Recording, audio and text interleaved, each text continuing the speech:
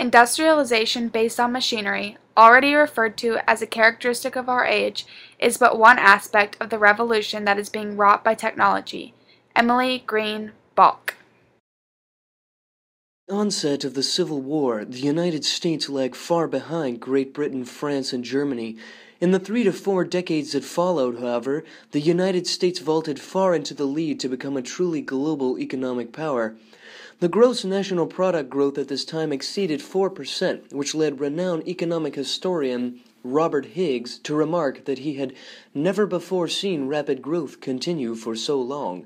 These changes were brought about by an abundance of coal, iron, timber, petroleum, large flowing rivers, oil, and labor. More specifically, the recently refined for household use oil, the powerful coal plants, and the abundance of iron for the purpose of creating steel were the main factors for the largest amount of growth. Abundances like these paved the way to find new uses for the products manufactured. For example, when entrepreneurs discovered that you could drill for oil pockets, this led to chemists discovering that it could be used for lubricating oil, grease, paint, wax, varnish, naphtha, and paraffin. With a burgeoning population increase, there was a need for 3 things: technological improvements, communication, and above all, transportation.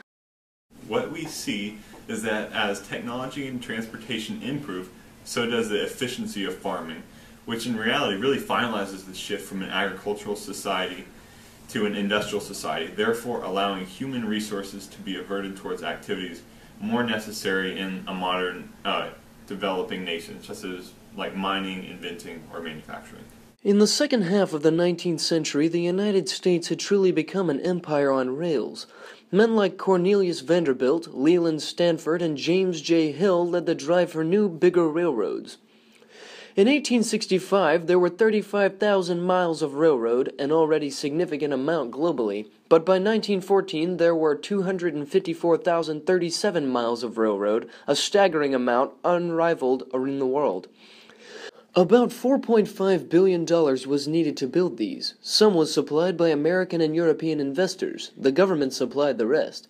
Local governments provided $300 million, state governments $228 million, and the federal government $65 million, in addition to the 170 million acres of land provided between 1850 and 1871.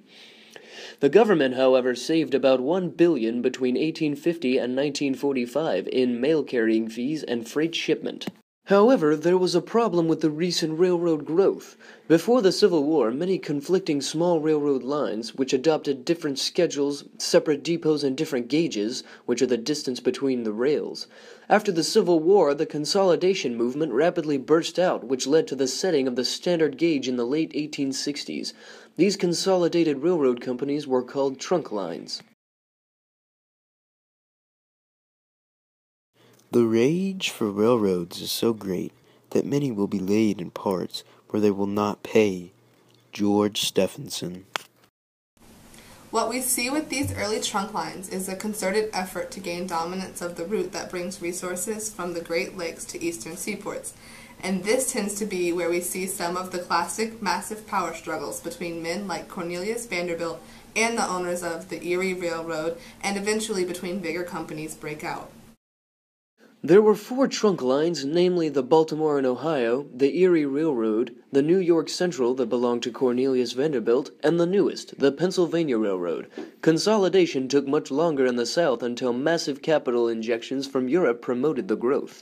Begun in 1862 but not really started until 1865, the building of the Transcontinental Railroad was set in motion and chartered to 2 companies, the Union Pacific and the Central Pacific Railroad, who was financially backed by Leland Stanford and 3 others.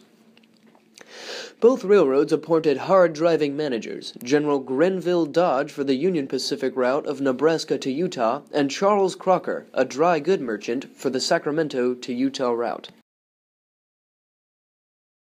During the building of the Transcontinental Railroad, an epic race between the railroads took place for government land and low-interest 30-year loans that the government funded.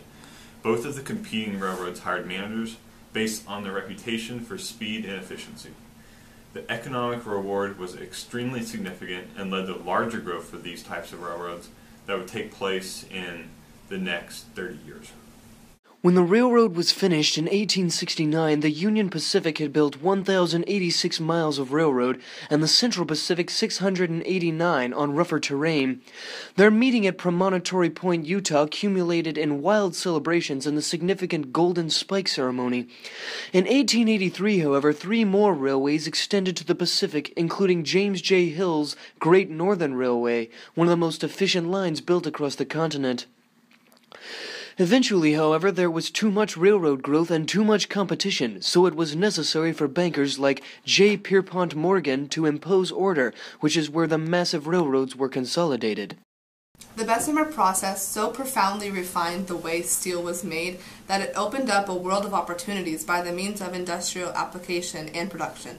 Just from this process, you can see billion-dollar businesses pop up like Carnegie Steel and U.S. Steel Corporation.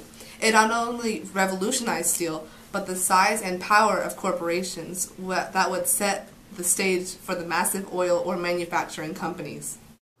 I had an immense advantage over many others dealing with the problem as much as I had no fixed ideas derived from long-established practice to control and bias my mind, and did not suffer from the general belief that whatever is right.